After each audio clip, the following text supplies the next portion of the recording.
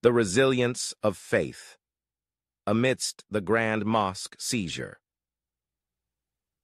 The stillness of dawn in Mecca was shattered on November 20th, 1979, as a group of heavily armed militants stormed the sacred grounds of the Grand Mosque. Devotees who had gathered for the early morning prayer were caught in a web of fear and confusion, their prayers turning into silent cries for help. The sanctity of the holiest site in Islam was violated, and the reverberations of this act of violence would be felt far beyond the sacred precincts. Families, hearts filled with dread, awaited news of their loved ones. The world watched, stunned and horrified, as the place meant for peace and devotion became a battleground. Led by Juhayman al-Otaybi and Muhammad Abdullah al-Qahtani, the militants proclaimed that they were liberating Islam from the grip of a corrupt and un-Islamic Saudi regime. Al-Qahtani declared himself the Mahdi, the prophesied redeemer of Islam, a claim that fueled the audacity of the siege.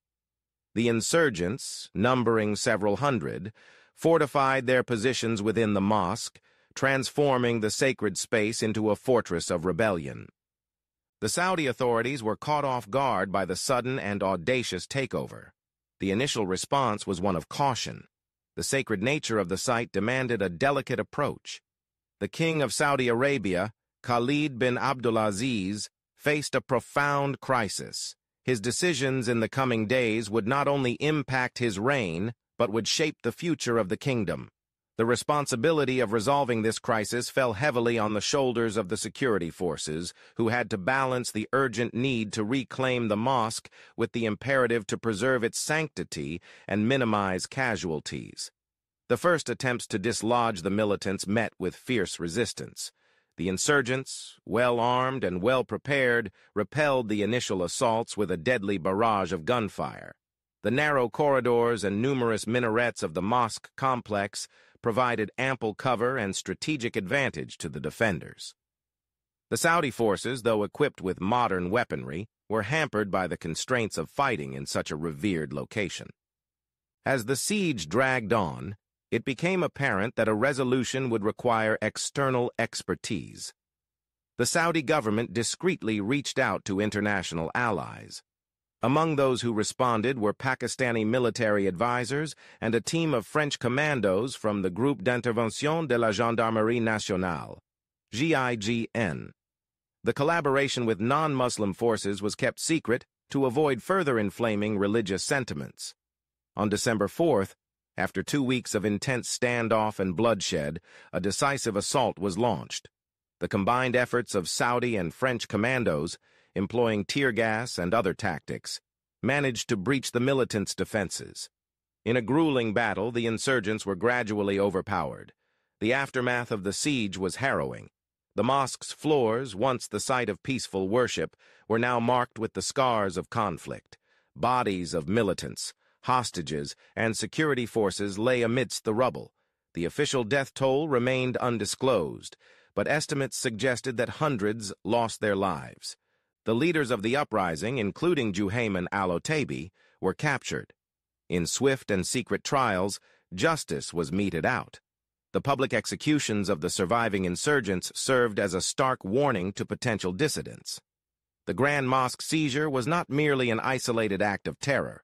It was a reflection of deeper undercurrents within Saudi society. The insurgents' grievances were rooted in a perceived moral decay, and the kingdom's increasing alignment with Western ideals. They accused the Saudi monarchy of betraying the true principles of Islam in pursuit of modernization and wealth. In response to the crisis, the Saudi government took drastic measures. To placate the conservative factions, they implemented stricter Islamic policies. The religious police, or mutawa, were given greater authority to enforce Islamic codes of conduct. The curriculum in schools was revised to emphasize religious studies. The leadership sought to reaffirm their commitment to Islamic principles to restore public confidence and prevent future insurrections. The incident also had a profound impact on global perceptions of Islam and the Middle East. It occurred at a time when the Iranian Revolution and the Soviet invasion of Afghanistan were already reshaping the geopolitical landscape. The Grand Mosque seizure added to the narrative of a region in turmoil, grappling with religious extremism and political instability. However, amidst the tragedy and turmoil, there were lessons of resilience and hope. The Saudi state's ability to ultimately reclaim the Grand Mosque demonstrated the resolve to maintain order and protect the sanctity of their most sacred site. The collaboration with international forces, though controversial, highlighted the potential for global cooperation in addressing crises. In the years following the siege, Saudi Arabia embarked on a path of introspection and reform. The realization that radical ideologies could arise from within spurred efforts to address the root causes of extremism. Investments in education, economic diversification, and social development became cornerstones of the kingdom's strategy to build a more resilient and cohesive society. The memory of the Grand Mosque seizure remains etched in the collective consciousness of the Muslim world. It serves as a reminder of the delicate balance between faith and governance, tradition and modernization. The tragedy of 1979 underscored the importance of vigilance against extremism and the need for dialogue and understanding in resolving conflicts. Today, as millions of pilgrims from around the world continue to flock to Mecca for the Hajj, the sanctity of the Grand Mosque stands restored.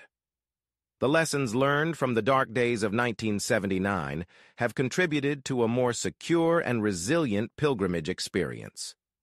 The site that once echoed with the sounds of gunfire now resonates with prayers and chants of devotion, a testament to the enduring spirit of faith. The Grand Mosque seizure, though a chapter of pain and loss, also ignited a journey of reflection and reform. It inspired a nation to confront its challenges with renewed determination. The courage of those who endured the siege, the sacrifices of those who reclaimed the sacred ground, and the wisdom of those who guided the subsequent reforms have left an indelible mark on Saudi Arabia's history. In remembering the Grand Mosque seizure, we honor not only the victims, but also the resilience and hope that emerged from the ashes of conflict. It is a story of a nation's struggle and triumph, a testament to the enduring power of faith and the human spirit's capacity to overcome even the darkest of times.